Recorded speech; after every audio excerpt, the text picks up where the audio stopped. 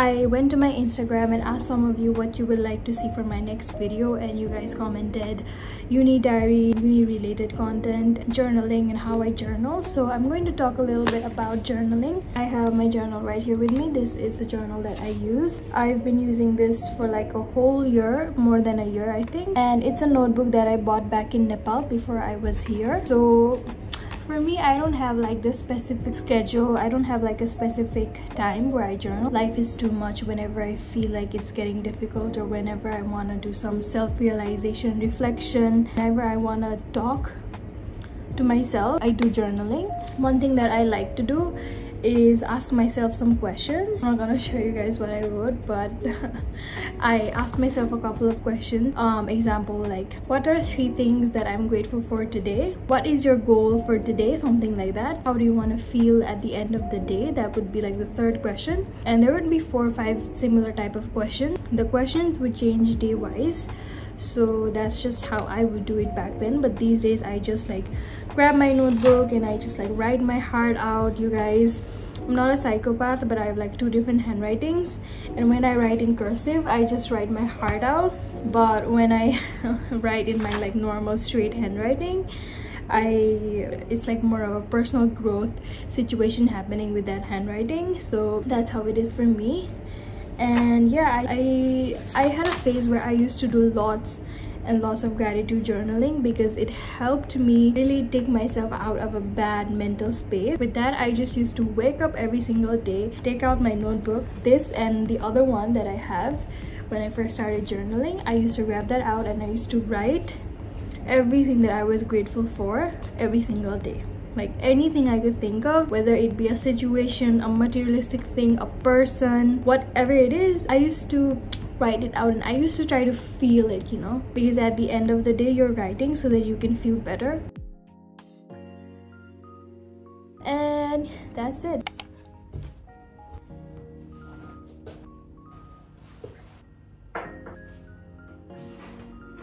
Good morning, you guys. So today I had morning class, but I didn't go for morning class because I was too tired. I'm too tired. I'm gonna study from home.